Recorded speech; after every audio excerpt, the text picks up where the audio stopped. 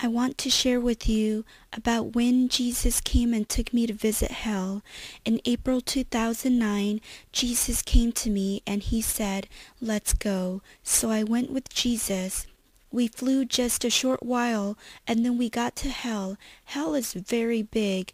There are people in hell burning and crying and screaming. I tell all of you that hell is real.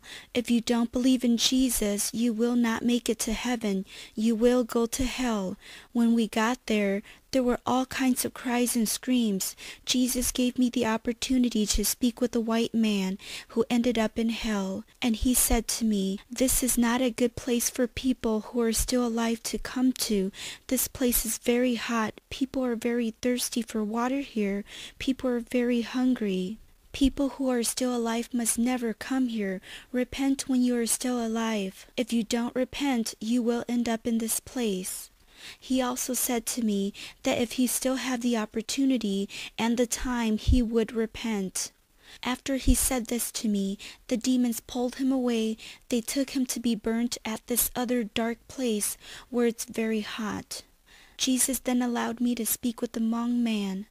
That Hmong person said to me, "Daughter, this is not a good place for people to come to. Go tell people who are still alive not to come here. This is not a good place for you." Later, Jesus allowed me to experience what hell was like. It was extremely hot. It is a place of real hunger and thirst. One of the reasons why those people are crying so much was because they were very hungry and thirsty for water and for food.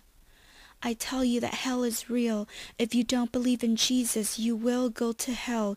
You must believe when you are still alive so that you can go and be with God after you die. I tell you, God has prepared a place for you, which is in heaven. Truly believe in Jesus Christ and prepare your hearts to go to heaven. Don't go to hell. It is not a good place for people to go to.